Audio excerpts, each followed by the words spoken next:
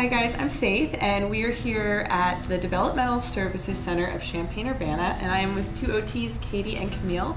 We just had a lot of fun with a few consumers at their center working with the bellicon, and we thought we would chat to share a few thoughts. Thank you guys so much for your time. Yeah, thank you. The first thing I noticed when I walked in here was this lovely little guy in the back, so I would love to hear your thoughts on what you've been doing in terms of rebounding with everybody at this facility thus far, and how you found rebounding and how it's worked well with your consumers. Well, our consumers here have special needs. Many are on the autism spectrum, which means they crave proprioceptive input. Many times it's weight bearing through treadmill use, or jumping, or trying to use that trampoline we have here. And we find that many of our folks love the jumping, but we are unsure of letting them use this when it's not very safe for them. Just trying to get this input into their day as a scheduled routine. You know, we try to recommend this trampoline, but then, yeah, sometimes the reverberation can cause joint pain, hips, knees, ankles, and then that's kind of outweighing the benefit of the actual sensory input. Got it.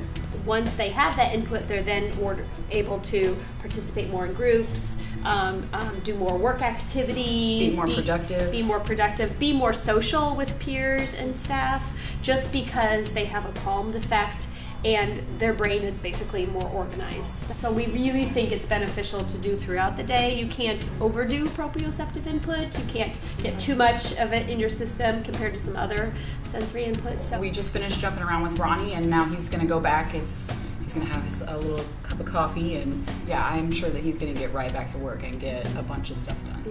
And at this site, they do earn paychecks. So the more productive they can be, then the more they get on their paycheck. Did you find that in working with the bungees and the bellicon that those went away with our experience Yes, today? definitely. And we were jumping on these for an hour and a half prior to that, and yeah, and no pain. So a lot of our guys are nonverbal too, so they're not able to immediately or even recognize that that's an issue.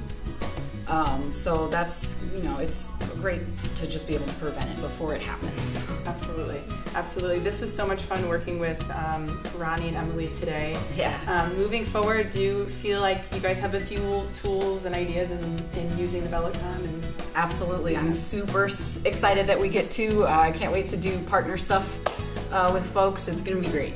Awesome. Thank you guys so much for letting us sneak in and for letting us play today. This was fantastic. Thank you guys. Thanks.